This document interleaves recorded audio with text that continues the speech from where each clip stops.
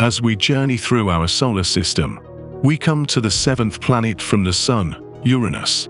Named after the ancient Greek god of the sky, Uranus is a unique and fascinating planet, without a true surface, and mostly swirling fluids. With 27 moons orbiting around its equator rather than its poles, is also the coldest planet in our solar system, with temperatures that can plunge to nearly -224 degrees Celsius. This extreme cold is due in part to Uranus' distance from the Sun, as well as its composition, which is mostly composed of hydrogen, helium, and methane. And it's methane that gives the planet its distinctive blue-green color. But we know all that. What we did not know is that there might be hidden oceans around Uranus, and we are picking up strange signals.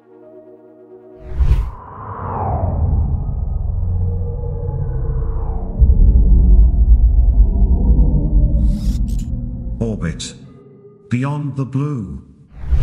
When for the first time humans send their artifacts and themselves off the Earth and explore their local neighborhood in space. It's our great privilege to be alive at that first moment when ignorance is converted into knowledge. And speaking personally, it's an extraordinary experience to have participated in that preliminary reconnaissance. In 1977, NASA launched two space probes, Voyager 1 and Voyager 2, on a mission to explore the outer reaches of our solar system. These spacecraft were designed to study the giant planets Jupiter, Saturn, Uranus, and Neptune, as well as their moons and magnetic fields. Voyager 2 was launched 16 days before its twin Voyager 1, from Cape Canaveral on August 20, 1977. It followed a trajectory that would take it past Jupiter, Saturn, Uranus, and Neptune, and eventually out of our solar system and into interstellar space. Flying past the giant planets, the spacecraft captured some mesmerizing images that put things into perspective. How petty is our arrogance, our ego, our pride? In January 1986, Voyager 2 became the first spacecraft to visit Uranus. Its observations of the planet's atmosphere and magnetic field led to many new discoveries.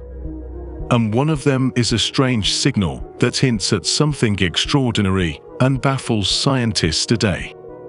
There might be some hidden oceans lurking around Uranus. New evidence suggests that one or two of the gas giant's 27 known moons might be harboring liquid oceans beneath their crusty rock and ice exteriors. The possible culprits for seeding the space around Uranus with plasma are Miranda and Ariel, one or both of which might be erupting with ocean plumes. The data, which came from the Voyager 2 mission that flew past the planet on its way to outer space nearly 40 years ago, making it the only spacecraft ever to have done so, makes an excellent case for sending another probe to Uranus. When Voyager 2 conducted its flyby of Uranus back in 1986, its low-energy charged particle instrument picked up something peculiar: charged particles that appeared to be trapped in specific regions of the Uranian magnetosphere. They should have spread out, but they remained confined to the equator, close to the orbits of Miranda and Ariel. At the time, scientists believed that the peculiar profile was indicative of an injection of energetic electrons.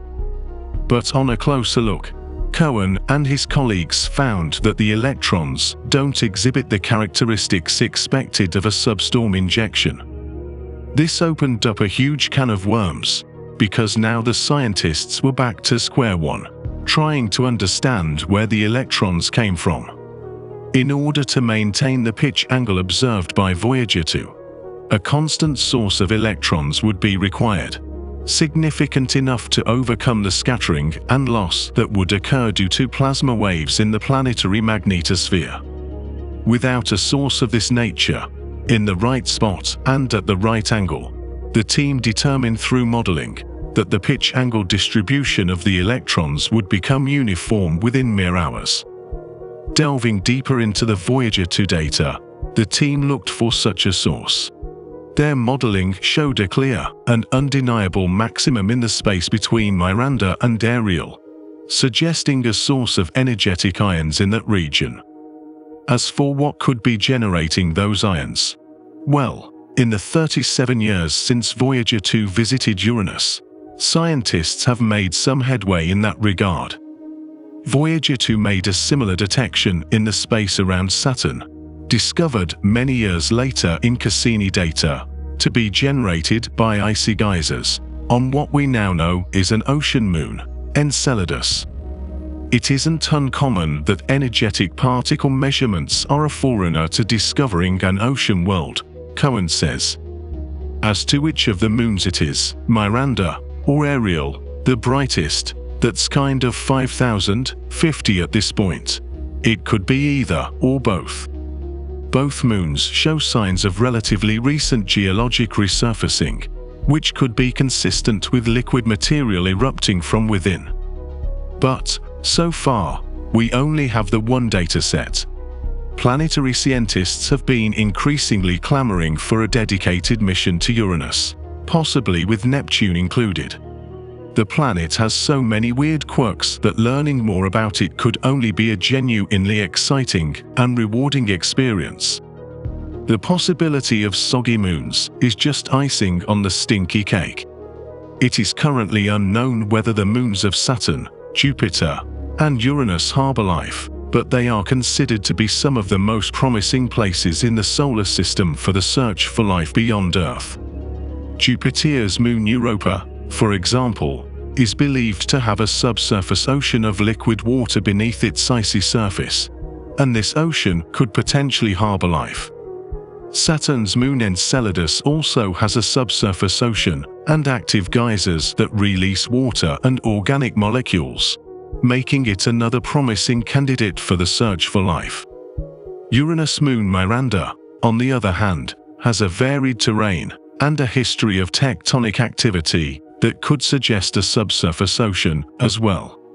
However, it is important to note that the search for life beyond Earth is still in its early stages, and further exploration and research will be needed to determine whether these moons are capable of supporting life as we know it. And for that reason, and many more, a planned mission to Uranus and Neptune is the need of the hour. But what do I know?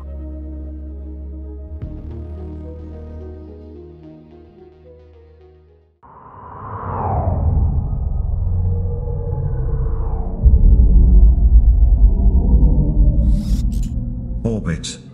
Beyond the blue.